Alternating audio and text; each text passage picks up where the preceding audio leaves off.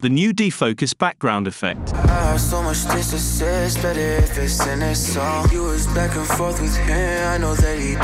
Today's video is sponsored by my non-existing merchandise.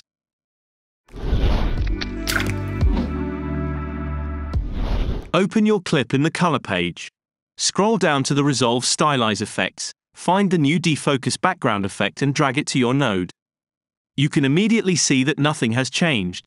This is because you need to give it a mask to work with.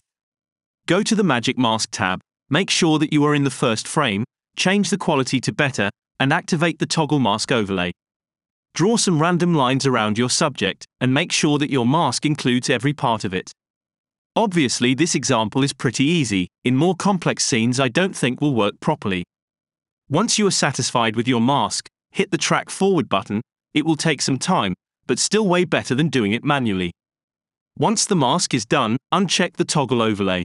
Go to the defocus sliders and increase the blur slider.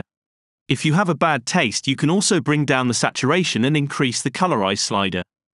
You can even go further in the blur slider by typing in the box the amount of blur that you want. Open the advanced options and adjust the anamorphism. I can't see myself using this tool, but it's always nice to have. If you like this clip, subscribe to this channel. If you didn't, that's not my problem actually.